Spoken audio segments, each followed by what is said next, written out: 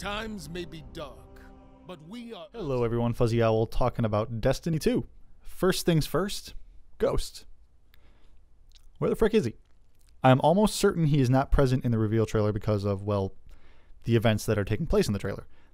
The Cabal attacked and the Traveler looks to be in ruins, and I have the slightest inkling that maybe affects the Ghost.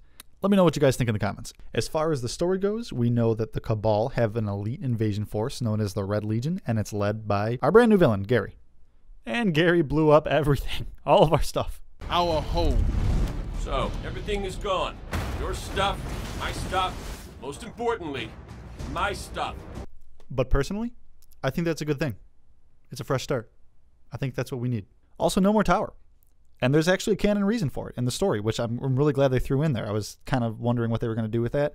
And it's nice that it's explained why our gear has pretty much been rendered to ash and tears. Hopefully there's a haunting return at some point to the tower. But I'm glad to have a new hub, and I really can't wait to be in it. Guys, I really love the subtle but effective design changes in the weapons. If you look closely, they're much more streamlined, and I think they're wonderful looking. I had some issues with the previous designs in the past. Although most of the weapons were awesome, some of them I could have done without. Another cool thing, you can see a Suros shotgun. And you can also see an Omolon weapon, as well as Ikora's Vanguard weapon that she's wielding, that shotgun. Which means we will have familiar weapon manufacturers, which is cool. I also can't wait to see the new ones.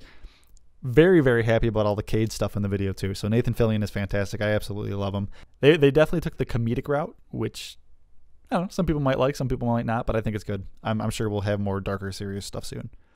In the description of the game, they mention much more customization options for your character, which I'm assuming has more to do with the character stats than actually the character creation, which I would still like. I think that's cool. Cool, that's exciting to know that we can be even more creative when killing others. Yeah!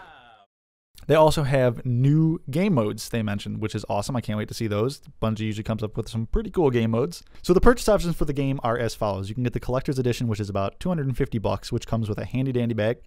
Apparently, a new secret character carries this bag, so keep your ears perked for more information on that person. The limited edition comes in at $99.99 and includes the base game and the expansion pass, which is pretty interesting that they're mentioning about the expansions already, but that's kind of cool. You get a limited edition steel book and Cabal-themed collector's box, as well as, of course, just the regular old base game, which comes in at $59.99. We also know that if you pre-order the game, you get early access to the beta. And that is about all I have for you guys. Let me know what you boys and girls think about Destiny 2 in the comments below. Are you as excited as I am about the game? And that's it. I'll see you guys in the next one. Let's go find Ghost.